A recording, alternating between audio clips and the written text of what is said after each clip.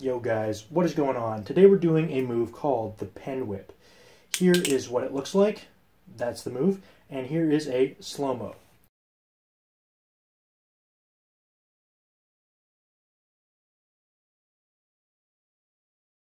So to begin, this move is very simple, but it is a very nice way to spice up and add some flair to your combos. You can throw this in just about anywhere that you would do a Y2K or a thumb rollover. To begin, you're going to start off hanging on to the bite handle, so the one that will cut you, in a standard pen grip. So my thumb is on the safe handle here, or on the bite handle 3/4 of the way up, and my index is along the bite handle, like so. To begin this move, you're going to throw out the safe handle just like you would for a Y2K.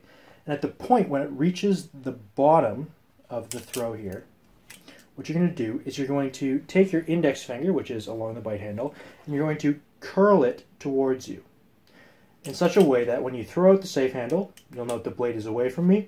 I'm going to curl my index finger, and now the blade is pointing towards me.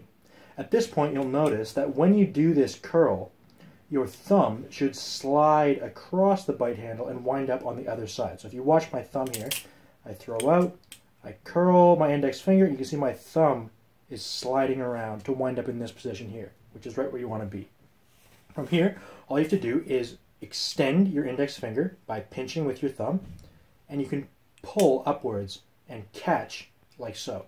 So what that'll look like, right, is the throw out, the curl, extend, and up, just like that. And if you do this fast, it looks something like that.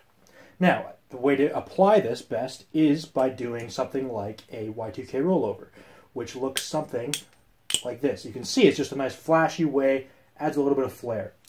To do that, it's very straightforward. Exact same grip, let the safe handle fall, curl the index finger, extend the index finger, exact same thing, except when you pull up to close the handle, what you want to do is you want to slip your thumb in there and go for the roll.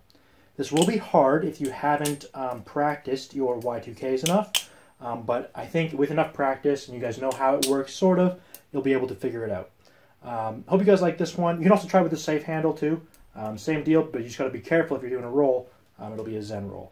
So that's it. Hope you guys like this one. A little quickie that'll help you with your combos. So thanks for watching and peace.